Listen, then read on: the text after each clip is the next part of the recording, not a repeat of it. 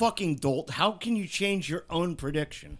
I might change my mind. I'm unpredictable. Are those 3D glasses? Yes! Are we in 3D now? Everything is in 3D now. This is so cool.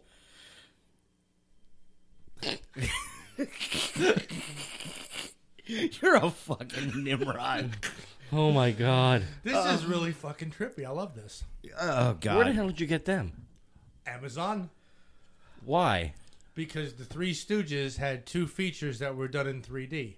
And I want to watch them in 3D. I've been watching 3D shit for the past couple nights on like YouTube. Let me see. It's fucking awesome.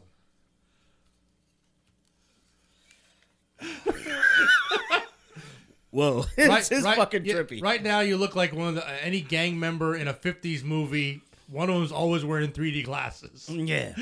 You can call me Spider. You can call me Spider. Spider, buddy. Oh, boy. How do I know your name's Lisa? Because I'm the Weasel, buddy. Check out Fresh Nugs. Where's the juice? Oh. Yeah. No, Mr. Tony. No, we think the juice. Yeah, because I might change my mind at the last minute because I got like 3 albums in my head. So do I. So I'm gonna see if I actually picked the right one. Yeah, I got a couple kicking around in there too. What? I have a couple kicking around. All right. 2 are guilty pleasures. 1 is just out of the wheelhouse, and I'm not gonna know until it comes out of me until it comes out of me mouth. Yep. What I'm picking. But I think I know which it could be. I'm smart. We'll see. I am smart. All right. So, how was everybody's week?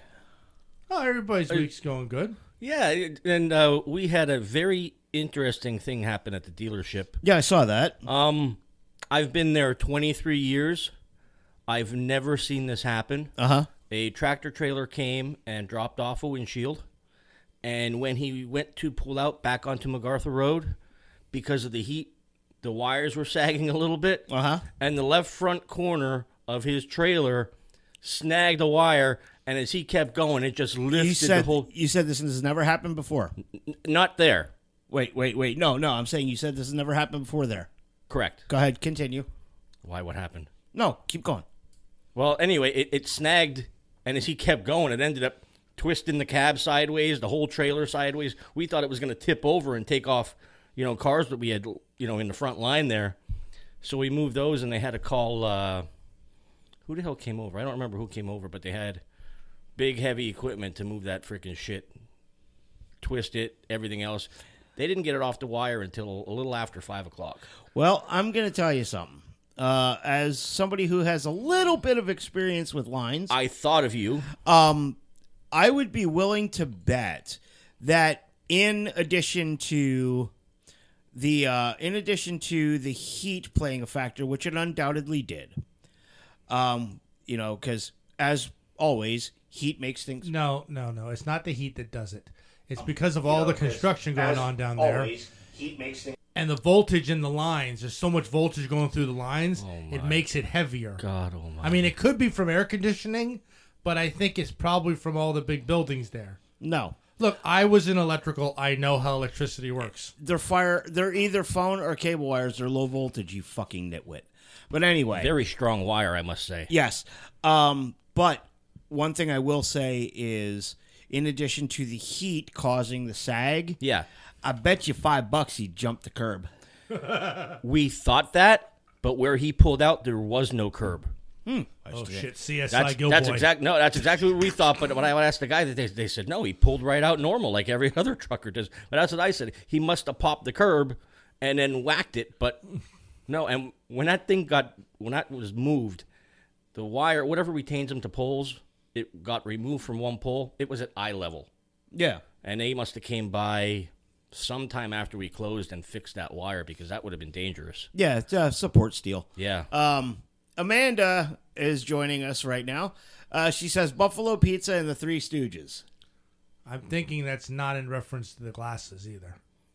No, we got Tony's tonight, and I didn't even notice her there, but Amanda was there as well in the parking lot, and she got Buffalo Pizza and the Three Stooges. I call Mo. Oh, that's fine with me. I'm a perfect Larry. Shemp. No. No. Joe DeRita. No. Oh, come on. Come no. on. Yeah. What's up, Doug? He's Doug says, "What's up, Crackers?" hey, So, anything interesting with you? not really. I will request a 5-minute pause on cussing because Ryan wants to clip something. Okay, what does he want to clip? Well, his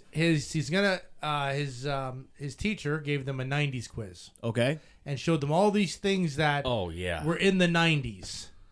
And the one thing that his teacher said was in the 90s was an easy bake oven. Okay. No. Not from the 90s. No. Easy bake ovens were from the 70s. 63, yeah. Oh, Was 63? when it started. Okay. Yeah, because, I remember those when we were kids. Jelly shoes. Those are 90s. Here's Or 80s. I thought they were 80s. yeah. How about slap bracelets? Those were also right on the cusp because they had them in the skee ball. Right. yeah. We gave them away as prizes in skee ball, and I remember just going around whacking everybody, and that was like right on the cusp of 89, 90. Yeah. How about the Sony Discman? Oh, yeah, Discman was awesome. That was 90s. Here's something 90s. And it kind of plays into what we do. Mm-hmm. The Winged Eagle WWF title belt. Yep. Oh. In fact, if I would have known this, I could have brought it down and showed it to the camera. Yep. Also, another great thing that was 90s is when you had to have a cassette that went into your Discman that sat on the seat. Well, with your folder full of discs. Yes. but you also had in my Celica, I had a little mount that had a little plate on it with vibration dampeners in it, so whenever you hit a fucking bump, your CD wouldn't Watch skip. the language. Sorry, that's right. Damn it. 5-minute pause. I don't. Well, don't worry. I think Ryan got enough to show that, you know. Now I don't want to say his last name, so I don't want the teacher to get upset at him. Well, no way, he's going to show it to him. Never mind. Give him more homework too. Right. Right. Yeah. I mean, we did have some pretty cool stuff in the 90s. The 90s was a time for great technological innovation. Yes. But it was all the new technological innovation. Yeah. Where things were a little bit. It was the start of everything. Yeah. And it went from 0 to 100 like every year. You had to have the. I mean, you went from getting a cassette player in your vehicle to having a Discman that didn't skip. Doug says that teacher must have rode the short bus and kicked the windows. I think you meant lick the windows, Doug. Come on, use the technology right at your fingertips. There you go. Yeah, but now in his defense, I will say this: he did show an easy bake oven that was from the 90s as a picture to the kids. Okay. Which at that time was styled more like a microwave. Yeah. Instead of an oven. Right. Mm-hmm. Who would have ever thought you could bake a cake with a 75-watt light bulb? Yeah. And now that incandescents are gone, I mean. Yeah. How you can't? The easy bake oven's gone. Yeah, it's a thing of the past. Oh, so it's light bright. But you know, and the no, the light bright still work because you weren't using heat. Oh, correct. And the best part was I'm researching this just to and I saw the whole history of the Easy Bake Oven. I loved it that they made an Easy Bake Oven for boys called the Queasy Bake, and I was like, it's an oven, right? Boys can cook, right? That's not a gendered thing. Well, speaking of guys cooking, Sunday we went up to Doug's. He had a heck of a barbecue.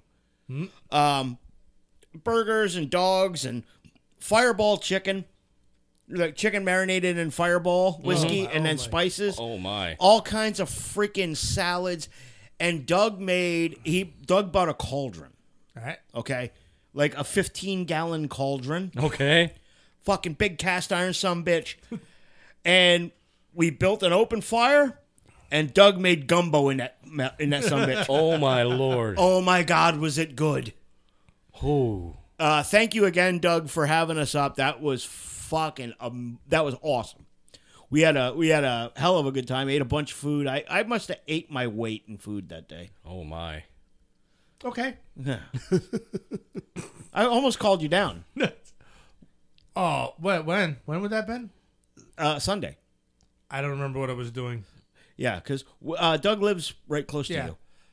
I don't even remember what I was doing Sunday. It's been one of those. This has been one of those weeks that just goes by quickly. Well, Yes. Monday, I was off for the holiday. Tuesday, I spent in front of my desk in front of my computer doing paperwork. The last 2 days, gotta drive to shit town. Gotta drive. I hate that town. I was in York the past 2 fucking days. Oh, the gateway of Pennsylvania music. Oh, Jesus Christ. Each day, 101 miles approximately to get to the first pole on the job. Dear Lord. Yesterday was 115 poles. Today was 110. Yeah. Woo. Yeah. That's fun times. Oh, yeah, dude. I mean, 9 hours yesterday, 10 today. Oh, and of course, 181 going through fucking York, okay? 181. Yeah. Of course they're fucking doing construction. What? And I have to replace poles on it. Oh. Yeah, this is great. It made my nipples hard. It really did. Oh, Jesus Christ. That's what I said. Oh, Jesus Christ. And the thing of it is, the company that wants to attach, they're Shenandoah Cable. Oh, boy. Okay. Not that Shenandoah. Shendo No, Cable. no, they're Shendo. yeah, Shendo, but Shendo Valley down in West Virginia is where they're headquartered. Okay. Shentel. Oh no, you can just lower the cable here. No. First off, the pole is like it's a class 7 pole, so it's like it. Well, I was gonna say it's as skinny as me, but I'm not actually really skinny. But it's like a fucking tiny little peanut pole. Got you. Oh, you can lower it down. No, we're replacing the pole, and you're gonna fucking pay for it. Doug says if it wouldn't have been a bit short planned, I would have invited the guys. Glad you liked my redneck cooking. Yeah, dude. Yeah, fucking awesome food. Right. Yeah, awesome food. Doug, Doug and I were talking Saturday nights during haunt season. Mm-hmm. We're gonna alternate again at the haunted house. So that way, Chuck and Linda aren't always buying pizza every Saturday night, or and something different than freaking hot dogs and hot dog and a handshake. Hey, taquitos. Yeah, yes, and we need to make sure that Dominic puts the cylindrical meat objects on the roller grill. Anyway, so today, I want a refund on these 2.5 hours of my life. I was listening to an episode of the Joe Rogan podcast. Oh, okay. Yeah, that's bad enough. That's torturous enough because he's turned into a complete right-wing idiot. Okay, Then why were you listening? because Hulk Hogan was on. Oh, okay. And I wanted to see what bullshit came out of Hogan's mouth this time. Dude, his lies are fucking astounding. Oh, no. But I if you wade through the bullshit of Hulk Hogan, he was, watching Pride fights in the 1970s when Pride didn't become a thing till the 90s. Stuff like that. Mm-hmm. He was the first guy that they gave Brock Lesnar to when Brock came back from the UFC and yada yada yada. If you take the Hogan bullshit out of it, there was a few good little tidbits. And one of the most interesting tidbits today was they were talking about Brock Lesnar. all right. I'm going to give you a few statistics on what an athletic freak Brock Lesnar is. Didn't he play for the was. Vikings? Well, hang on. Okay, sorry. He, when he left the WWF the first time, he didn't want to travel anymore. He said, fuck this. I'm going to go try and play football. Now, keep in mind, he had not played football since he was in high school. Okay? Mm-hmm. He didn't play football in college. He hadn't played since high school.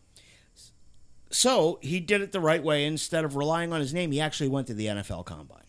Okay. Okay. His measurables. He was 6'3" and 283 pounds when he reported to the combine. All right. He ran a 40-yard dash. Now keep in mind, 6'3", 283 pounds.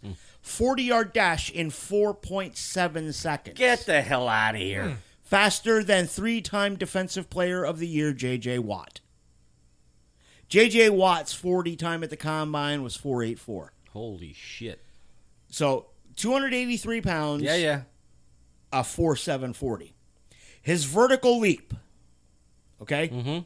Standing vertical leap. Now, keep in mind, you saw this guy do box jumps up onto the ring apron in WWE. His standing vertical at the NFL Combine was measured at 35 inches. Wow. Okay? Put that into perspective. It seems like, because I think the ring is higher than 3 feet, isn't it? Yes. Huh. Well, that's higher than defensive end Robert Quinn. Also higher than Anthony Barr, Chris Long, and Cliff Averill. Wow. Who are all pro linemen. Yeah. Okay? Standing broad jump, not a running long jump, a standing broad jump. Keep in mind, once again, he's moving 283 pounds from a standstill. That standing broad jump, 10 feet. Get the fuck. That's crazy. And here is probably the most impressive feat. They do a 225-pound bench press for reps. Okay, as a strength measurement. All right. How many times do you think Lesnar repped 225? I don't even want to guess. Knowing Lesnar, he probably. I'm just thinking that it's like they stopped counting. I was gonna say And- they and probably like, had to tell at him a to certain stop. number. It's like okay, like maybe at 75, you're done here. No. or He didn't go something. that high. Okay, because I'm just thinking like he just won't stop. He repped it. Now, 225-pound bench press. He repped that shit 30 times. Wow. Wow. Yep. I would love to. I'm going to get on YouTube and I'm going to fucking try to find video of Brock at the combine. Because I want to see the bench press thing and see if he just stopped. or if he actually suffered, yeah. Or if he was suffering. Yeah. Unfucking real. That guy is a genetic freak. Oh yeah. Now, keep in mind, he comes back to the UFC, right? After having a bout with diverticulitis, and he still hadn't been cured of the diverticulitis. His first fight back in the UFC, okay? He fights a guy by the name of Alistair Overeem, who was affectionately known by us MMA fans as Overoid. When Overeem started his fighting career, he fought at 185 pounds. Okay. By this time, he was cutting to make 265 for heavyweight. And he was gassed to the fucking moon. Because this is before USADA was doing the testing. The United States Anti-Doping Association. All you had to do was pass a piss test the day of the weigh-ins. Masking agents made that easy. Okay? And if you cycle off for 30 days, you're golden. Yeah. Overeem was gassed to the fucking gills. Okay? And Lesnar, he lost the fight, but he stood toe-to-toe with him. And a kick to the guts is what stopped him. Oh. While he's got diverticulitis. Yeah. That. Yeah. He ended up having like a foot or 2 foot I was of gonna his... say he has a scar on his. Yeah, he ended up Yeah. having a foot or two of his intestinal tract taken out. So, yeah. Brock, I mean, you guys know I have a ton of respect for Brock Lesnar. NCAA heavyweight champion, UFC heavyweight champion, and a freak athlete and a great professional wrestler on top of it. But to hear that is just unfreaking real. Now man. he did get picked up by the Vikings, didn't he? But he didn't make No, the roster. he didn't make the roster. Yeah. He was actually, I believe he was the last guy cut. He made it. He made it to final cut day, but did not make the 53-man roster. I read something interesting that I never realized. That this is how shit gets done when it's cutting day for the final time. I guess if you're tenured on a team, like you have your 5 years with a team. If they cut you, you don't go into the free agent market. And the Jets wanted to keep this one player, so they told their punter, they talked to him and said, hey, we're going to cut you, but we're going to bring you back. Yeah. And I never noticed, I never knew about that loophole. They do that all the time. Yeah, Well, it's kind of a thing. We're going to cut you because we need to make roster space. Correct. But don't sign anywhere else because we're bringing you back. Well, if you're not tenured, anybody can pick you up and you can sign with anybody else. Well, if you're an unrestricted free agent. Correct. Right. But a lot of times teams will waive that designation and make you a UFA. Yeah. But football starts tonight, boys. Yes, it does. And he's already getting pointers at home. And one of my teams is already struggling. Oh my! Yeah, because in another league that I'm in, I have Kelsey, so no Kelsey this week. Yeah, Ryan told him that. Yeah, yeah. I had Kelsey in our league too. Oh, you think my scoring system's fucking ridiculous? Jesse started a league. Yeah. I'm projected 958 points this week. Is he taking my idea? The all points league? No. It like there's no defensive points. Just like 1 point per passing yard. Yes, it's fucking ridiculous. Yeah, that's awesome. I'm projected to win. I'm projected to put up like 958. It's fucking ridiculous. Maybe you will know who this guy is, because I looked at his stats from last year and I'm like, I can't believe he's a wide receiver for the Las Vegas Raiders. Uh-huh. His name is Terrell DeAndre Carter. Yeah. He's my opponent's flex player. He's projected to put up 55 points. I am not helping you. I'm just saying I can't believe that. I'm not saying help me. I'm not helping you. I just thought that was an odd number because I looked at his stats. All I am going to tell you is there is a board on the league's homepage that you should read. Huh. Why? I'm going to tell you the same thing. But I don't like reading this stuff.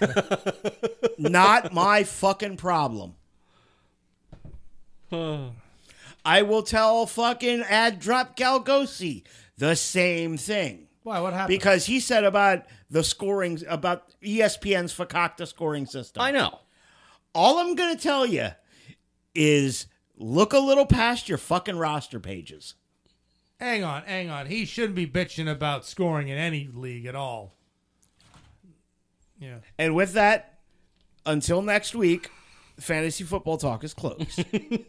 No, we're not going to talk about it next week either. Oh, yes, we will. Oh, no. Oh, yes, we will. Win or lose, we will talk about it because I got champ first week. Oh, really? Yeah, that's how shitty his league. He thinks he's going to be the big guy in the prison yard punching out the biggest guy. Okay? I see how it is. Look. Just because you're taller and almost as fat as him doesn't make you the biggest guy. No, I mean in the league. No, because Gary's bigger than you. Mark is taller than you. Figuratively speaking, I am the big dog. Andy gonna put you in some fucking sort of sugar hole he learned from Al Snow. You guys are in my yard. No, these are my bitch. This my yard.